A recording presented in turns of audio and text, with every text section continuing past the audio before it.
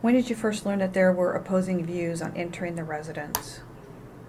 Just from O'Mara. I mean, my knowledge throughout the whole thing, the only opposing view was Officer O'Mara, and he made it very clear from the beginning. Are you talking about the interaction you had with him at the front door? Or was there something different? He had voiced his opinion since we got there. Basically, my impression was his opinion was, we gotta go. Everybody should leave.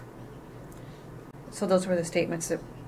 No, I can't say those were statements. The impression I got from conversation, I don't remember like what was said, but it was clear right up front.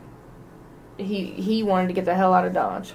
So that was the tone that you felt prior to the conversation you had with him at the front door?